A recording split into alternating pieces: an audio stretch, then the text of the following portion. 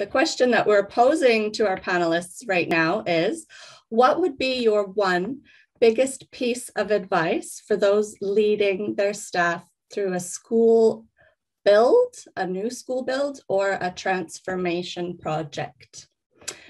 So I'm going to invite Mike to kick things off. I'm Mike, and I'm based in Christchurch. I'm actually from Aotearoa, which is Littleton, the port town of Littleton, just over the Port Hills. Born and bred there, fourth generation Littleton boy, but teaching being a very portable qualification has seen me work all over the country and in several other countries around the world too. And during my career, I've been lucky enough to be able to just take a break from teaching and do various other things in different professions to get that perspective, but always come back to education and still love it very much. In my 15th year at Waimairi school at the moment, and as you said before, the earthquakes were a considerable disruption and really changed the course of my career, caused me to stay there much longer than perhaps I would have, because you can't leave a community in the middle of such a complex rebuild project. Yeah. So you want to repeat the question back to me just so it's totally clear in my mind as I begin to answer it? Yeah. So Mike, what's the one biggest piece of advice that you would give to those other school leaders who are leading their staff through a transformation project? Take a very long time and don't rush it. If anything that I learned from the delays that we had, that they were an absolute blessing, and it allowed us to go deeper and deeper and deeper. So every delay, every hold up, every ministry pushback is actually a blessing for your leadership, and embrace the many months and years that you are gifted to make sure that you have the time to go deep with everyone. And what would you fill that time with? It would be making sure that as many people as possible understand the why behind what you're planning to do. And it needs to be a deep and meaningful why. The reason for building schools in a particular configuration and saying that it's because we want to encourage collaboration is not deep enough. You need to say, what is good about collaboration? Why would we want to work in a collaborative way? Because you know what? There are many times during an instructional day at school where collaboration is not a good thing. So if we worship at the altar of collaboration, you're going to end up with one dominant model which overprivileges one very special and powerful way of working. So keep going back over that why. Our consultation was done, and then some other delays happened. So we went through a 2-year-long package with students, with whānau, and with staff that involved international travel and study tours and focus groups and post-it notes and external critical friends and a whole range of things coming in, and it took 2 years. And then the project was delayed again, but the things were locked in and the journey and the consultation had been done. So it was interesting to see that the community had moved on, and the robustness, it was someone else's. It was the parents of several years ago and the children of several years ago. But what was captured actually satisfied the appetite of the then community who then inhabited the school as the actual physical rebuild started. And I was really pleased with that, because we were up front and said, hey, this was consulted on 4 years ago and there's been a big churn through. But we hope that there are elements of what you value that you want for your children, and you as children want in your school, and you as staff want in the place that you work. What came out was still enduring with the refreshed community. So yeah, take that long time and always go for the why. And then when you think you've worked out the why, say, be like a 3-year-old and say, but why about the why. Awesome. Kia ora. Thank you, Mike. Mel, what would you say to the question around the biggest piece of advice for those who are leading their staff through a transformation project? Okay, tēnā koutou katoa, ni sambola minaka. Nā yadangu ko Mel Bland. I'm introducing myself in Fijian and in Māori because I'm a Fiwi, which is a Fijian Kiwi. And my school, Te Uho Te Nikau Primary School, we opened in 2019 in a very, very rapidly growing area of Auckland. Just to give you a little background before I talk about my response, we're a school with children from every continent, and we have 38 home languages spoken by our tamariki. So it's very unique, very diverse, and the most amazing place to work in the most amazing community. I feel very, very happy. I'm also in a PPP school, so I don't have the property as much as, you know, a normal state school. But my biggest piece of advice, so I was a first-time principal and foundation principal. So I think for me, it was to constantly acknowledge the change leadership process, because any kind of school transformation, like whether it's a building or transforming in another way, is really disruptive, and it is large scale. And I think you should seek out people or organizations to support you with your own learning around change leadership, because it's not something that you may know a lot about. And one thing that really hit me in the face, like literally, I was at a conference listening to someone who was an expert in change leadership, was recognizing that there's 3 legs to the 3-legged stool when you're going through transformation. So you've got leadership as one, people change management, and then project management. And all 3 of those legs need time and thought and focus. And sometimes, you know, you can get caught up in one of them and forget the other 2. So that was just a really big piece of advice, I'd say, because, you know, you're the leader. So you're pivotal to the success, and knowing the why and your rationale, and making sure that your commitment's really strong, because you're always going to have resistance. And then people change management, I think, was the hardest. People are always the hardest, right? It's like they say the kids are the easy part of a school, but, you know, people change management, that was, and reinforcing that and knowing there's going to be a dip when you're implementing, there always is, and then just that ongoing support.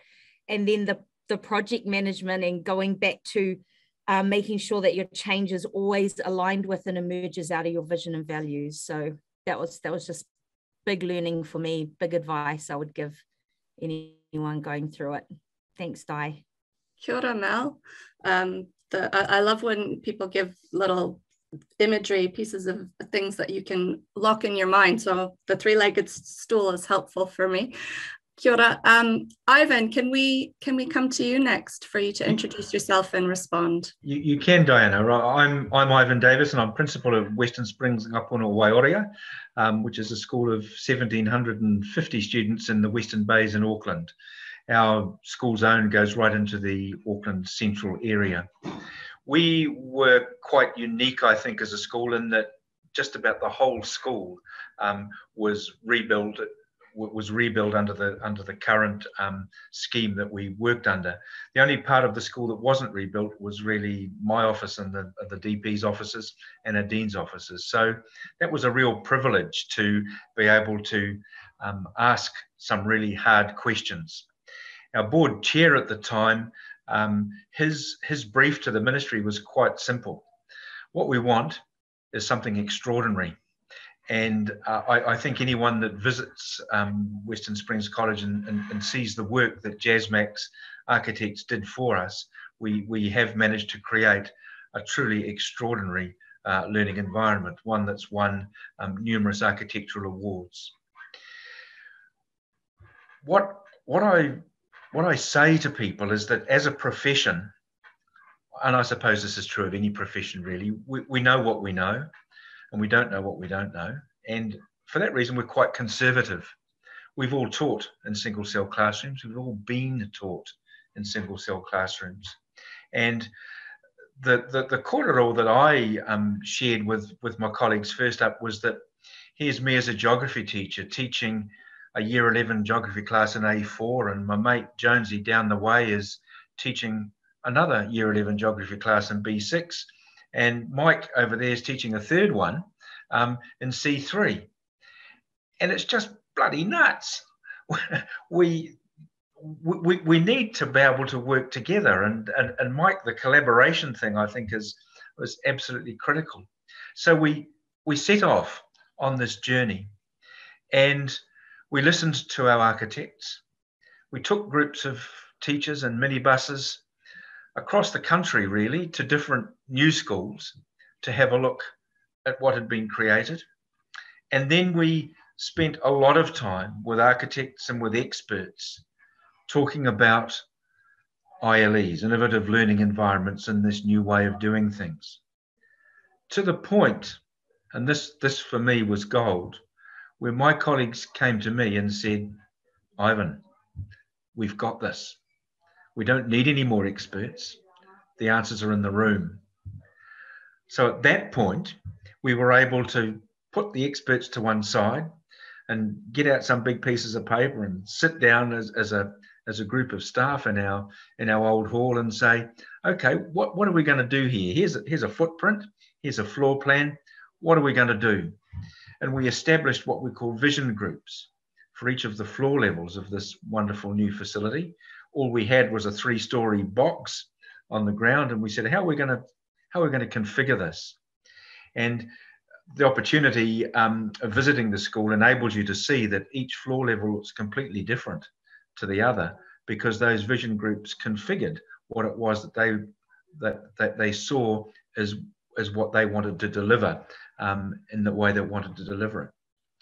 I also had a couple of catch cries to the staff. One was that whether you're 2 years into your career or 32 years into your career, this will be the single biggest change that you experience.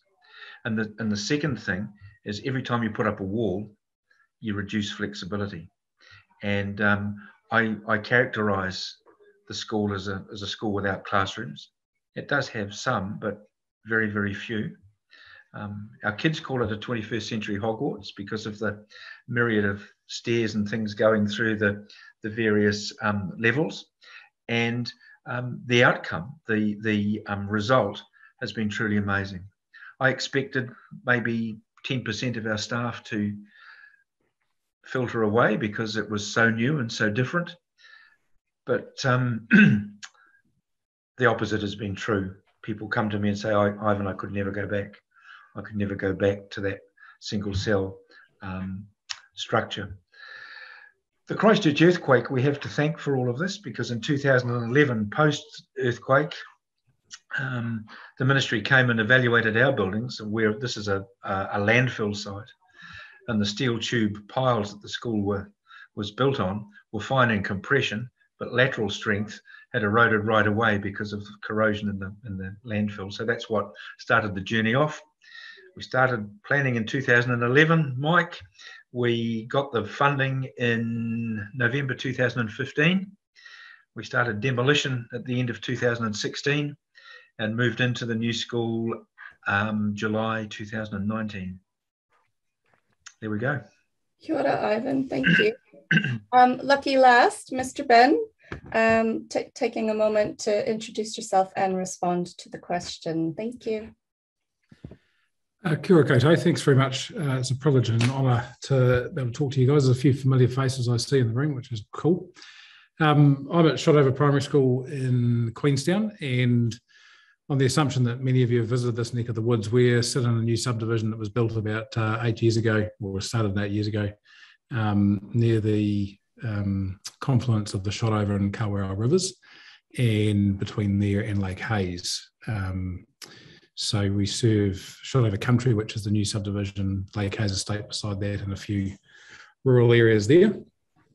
We were the first new school built in the area since Remarkable's Primary opened on the shores of Lake Wakatipu in Frankton about 12 years ago, 14 years ago now. And then there's another school that just opened this year, and I think I saw Tania on the call down in Hanley Farm, which is the new growth area of Queenstown. I've been here since day one, and so that's a touch over 8 years now. And before that, I served in a small school in rural Western Southland called Aotearoa with about 150 kids, and spent most of my working career in the south, mainly because I have family that won't move any further north, to be honest with you. Speaking to the question, I was trying to come up with something different than what Mike said, really, but I can't. But you sort of need a reference point. My biggest thing is trying to find what your reference point is, which Mike termed as what your why is. But you need a really deep understanding of what you're about and you need that really well articulated. And we used a couple of outside people to help us with that. I mean, one of the attractions of coming to a new school is that you get to choose your staff from scratch. And those of us that have been in the game for a while will know that that's probably one of the most time-consuming elements of the job, is the adults in the place, not the children, because they're a bit irrational, those adults, and they're a bit random, and they'll do things that when you think things are ticking along quite nicely, it's usually the preempt of something to go wrong. And so the attraction is that you could build this team up from scratch, and it is certainly a bonus and a benefit. But the flip side of that I didn't really appreciate until we started to get in some of the work is that, you know, I think in our first intake of staff, we drew from about 8 different schools around the country. So that's 8 different philosophies of learning, and it's 8 different learning cultures, and it's 8 different experiences about how a school runs. And you can really easily make some assumptions from really small things in a day-to-day operation of a school to the big things about learning. So we did a lot of work on trying to understand what we believe about learning, and we used Julia Aiken's BPP model in that paper that she wrote last century, which is still current today, in my view. And we try to define what our collective voice was for learning and what we believed about learning and how that should look in our place. And a bit like what Mike was saying, just when you thought you might have it nailed, we wanted to come back to it. And it's always a challenge because when you're opening a school, you're hitting a hard deadline. You know, those kids are going to turn up on a certain date, and that's not going to change. So at some point, you've got to just be happy with where it's at. Good is good enough, and it's never going to be perfect. The other thing I'd say is a phrase that one of my educational heroes uses quite often, Lester Flockton, and he encourages the profession to do their own thinking. So we spend a lot of time talking to others and visiting other schools and picking the brains of other people, which is vital practice. But in the end, you've actually got to do your own thinking, because your context is your context, your community is your community, and your collection of humans that are trying to make this thing work is your collection of humans. And so you've actually got to do your own thinking and figure out what it looks like for you.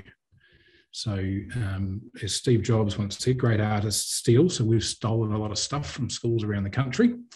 But we've also, we haven't rebadged it, just put Shotover's logo on it. We've rethought about how that looks for us. So do your own thinking, get your reference points sorted, and get them really crystal clear. Kia ora. Thank you, Ben. Thank you all. Some really good pieces of advice there for those who are in the midst of leading their change in the school.